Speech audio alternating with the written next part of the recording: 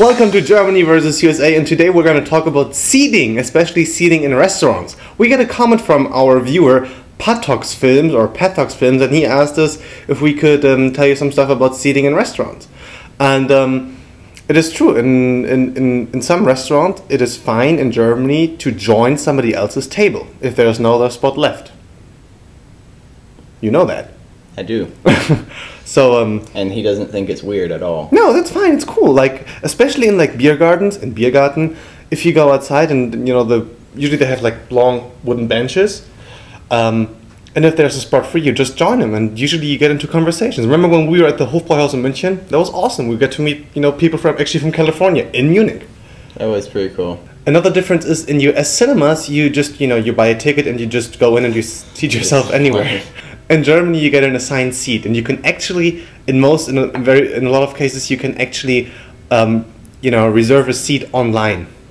You can go online to the cinema and already choose like the seat if you wanted to sit up front or in the middle or. What was so great about that is we went and saw Indiana Jones, and right. I'd never seen assigned seating. So when we got in there it was a very light crowd.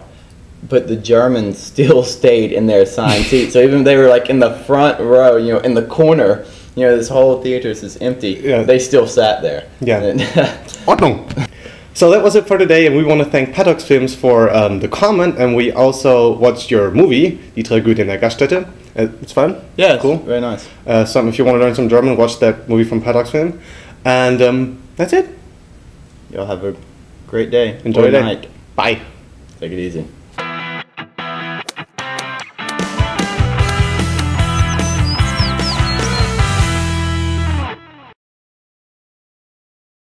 Will you fill that up? Can you reach? Oh, yeah.